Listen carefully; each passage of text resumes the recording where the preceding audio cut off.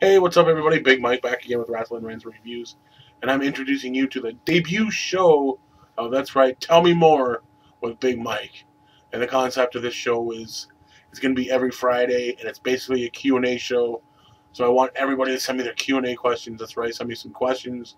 Send them to my inbox, though. That's the only thing I ask.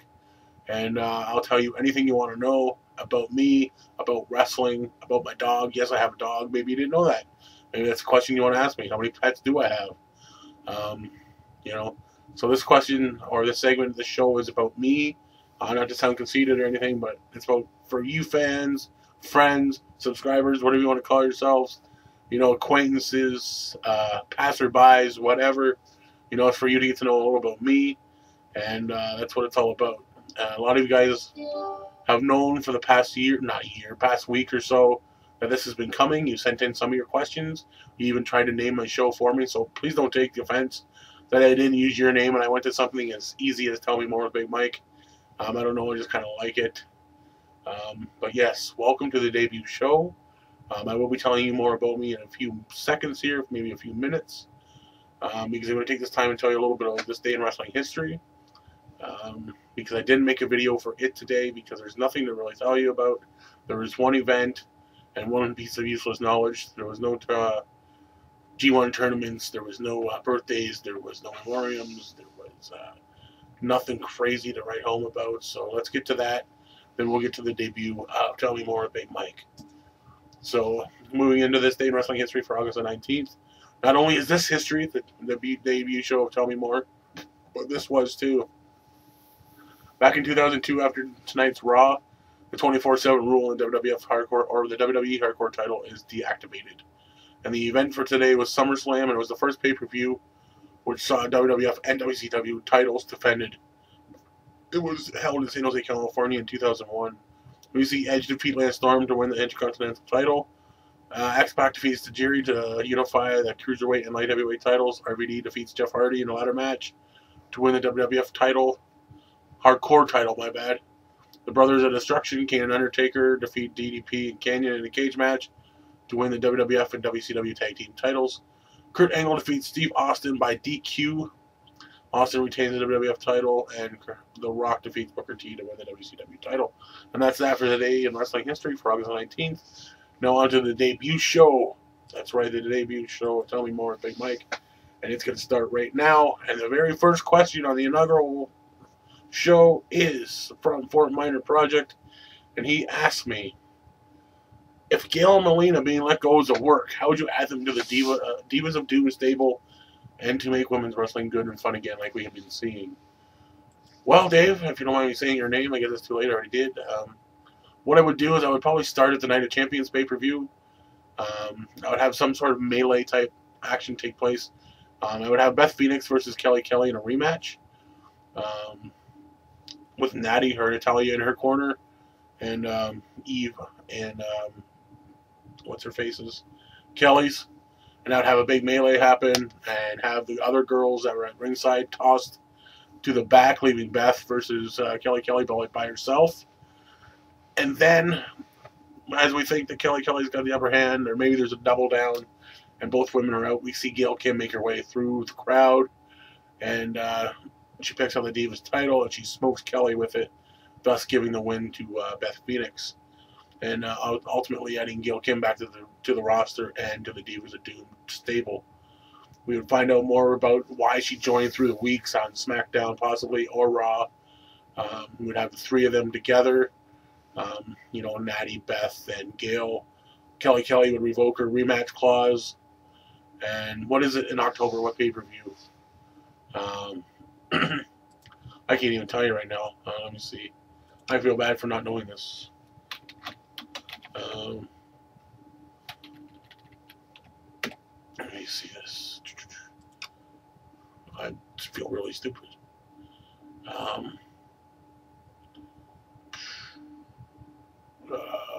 Someone tell me. Someone tell me. Oh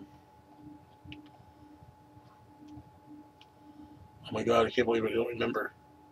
Is it Fatal 4-Way? Maybe. I can't. Shit.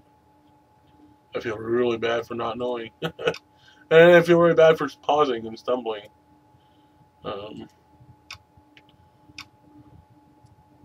It's Hell in a Cell. There we go. It's Hell in a Cell. I knew it was one of those gimmicky ones. That's probably why I forgot. But anyways, moving into Hell in a Cell. Obviously, we're not going to see the Divas have a Hell in a Cell match. So I would see having like a 6-way. With Beth and Gail and Natalia versus, let's say, Kelly, Eve, and let's see, who else could they use? Let's say Caitlyn or AJ, depending on the feud with Natalia on SmackDown. So it would be with those three versus those three. It would come down to Beth and Kelly once again, and this time Melina. That's right. Melina would make her way through the crowd, looking like she's going to get revenge on Beth Phoenix, or maybe because, last time it was Gail Kim, so this time the fans are going to think, oh, Melina's here to save Kelly. No, once again, beating down Kelly, and thus joining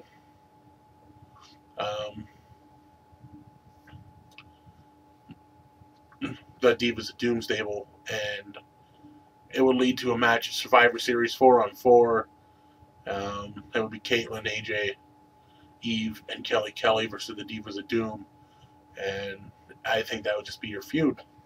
So if that makes sense, maybe it does. Maybe I went too far with it because I made the stupid pause, but that's what I would do. So hopefully it's good enough. Anyways, also another question for Fort Minor Project: how would you book Goldberg's rumored return, and what would you have him do? I would have him come back almost immediately, and I would have him join forces with CM Punk, and I would have him take out Kevin Nash on the part of CM Punk. Yeah, that's basically how I would have it. I would have CM Punk maybe getting the upper hand on Nash, and then maybe Triple H would come down and,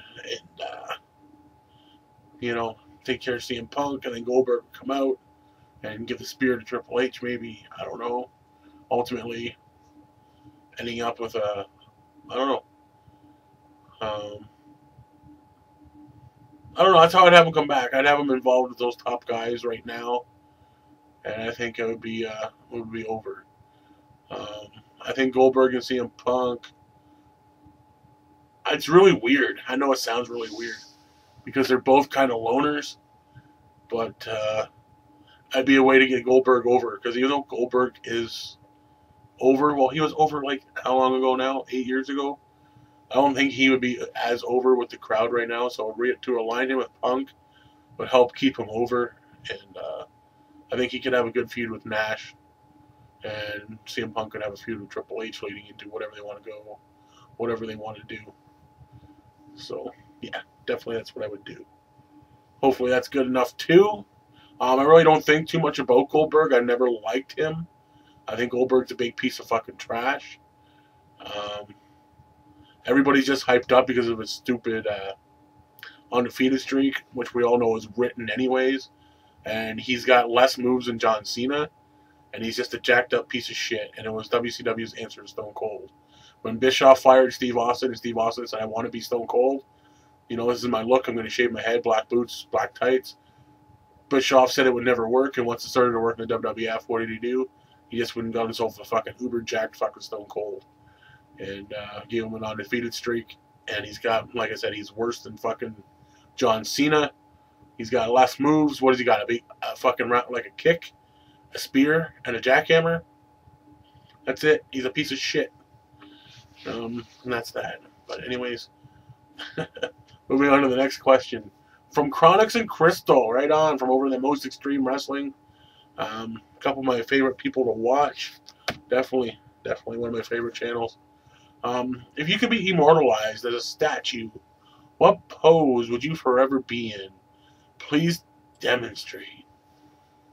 As much as I would love to demonstrate, I would have to put all my gear on. And what do you mean by gear? Well, my get-up for my manager's get-up for wrestling. I'm going to get into that after my next few questions, because the last couple videos, or within the last week or two, I've talked about my manager's stuff, and a lot of people are asking me in private boxes or whatever, in the inboxes, tell me more. So I will tell you more in a minute. But I would have to put all my stuff on and, do whatever. And if I actually stand up here too, the way my cam is, you would see from like here down, and there's no way for me to go back because my bed's right here. So, but anyways, this is the best way I can demonstrate. I was thinking the one on the left right here, where this finger is how I'd want to be. I would either be posed like that for the rest of my life, or I would have cash. I'd be holding cash, as well as, pretending I know what time it is. I'd probably look a little bit better too, because since then, I got a new hat and a new shirt. Looks a little bit better, but that's how I'd want to be. As you can see, the big money, that's the back of my jacket, stuff like that. But anyways, yeah, that's me. It's big money. Anybody want to buy a signed 8x10? Please visit Tell Me More with Big Mike at www.tellmemorewithbigmike.com. Shop Zone, that's right. No, I'm just kidding. Only $5. Just send me a self-addressed stamp envelope. No. But yeah, I hope that helps. That's how I'd want to be. And my next few questions come from Triple D, aka Dean448. This guy likes to send me more than one. He seems to send me 5 at a time, which is fine. It fills up the time, and I can't believe it's almost 12 minutes in. But anyways, I'm going to go with it. I'm going with it. If you could be... Oh, it's my bad. From Triple D, aka Dean448. Did you like WCW? Yes, I loved WCW. I was always a fan right from around, right in the early days of it, right from the beginning of it, because I followed NWA right into it and right till the day it died, and I preferred it.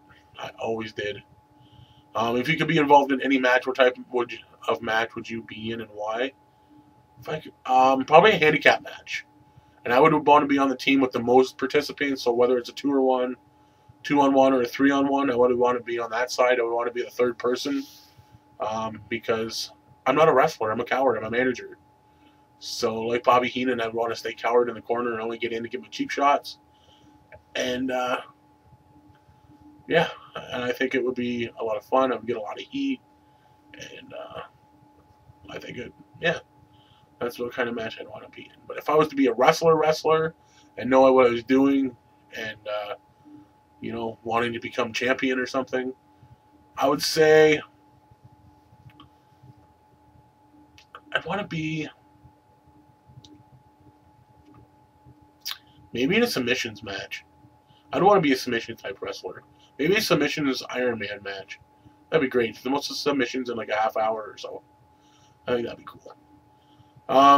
If you could be the GM in WWE, which would you choose, or which brand would I choose? Oh, okay, right on. I think that's what I get, because if you could be the GM for any brand in WWE, which one would you choose and why? I honestly would choose SmackDown. Because I'm sick of Teddy Long, and I really like their roster better. It's a lot better opposed to wrestling, and I could make some really good matches over there. What would you prefer, or what do I prefer? WWE, TNA, or ROH? I like them all for different reasons, and it's funny, actually, why I like them for the reasons. The reasons being, WWE is my fantasy, is my soap opera. It's my days of our lives. I watch WWE for storylines. TNA, I watch because it's totally different. They may have, lack of direction or confusion and have no idea what the fuck they're doing, but it's different. A lot of people say, "Oh, no, it's not. It's not different. It's WCW 2001 all over again." Well, I don't feel it that way. It's got a lot of similarities. If you look at WWE right now, it's got a lot of similarities. So I just think TNA is different regardless. In ROH, I love ROH because the wrestling is fucking superior. So I like them all for whatever. for their own reasons. And why do I like wrestling? Wrestling is just awesome because it's real and fantasy all wrapped into one, and you can just use your imagination and be a kid again every time. Every time you watch wrestling, you feel like you're a kid again, and you can just use your imagination. And you know it's not real, but you got that 2 hours or an hour and 59 minutes that you just like so involved and you love it. And I don't know. That's the only way you can say I love wrestling, because to me it just wraps me up and it consumes me, and I'm away from everything for however many hours the show is or whatever it is I'm watching. It's fucking magical. It really is.